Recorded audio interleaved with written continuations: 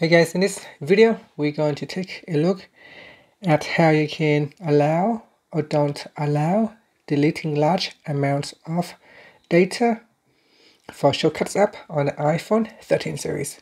First, let's go back to the home screen by swiping up at the bottom of the screen. On the home screen, tap on Settings. In Settings, go down and we're going to tap on Shortcuts.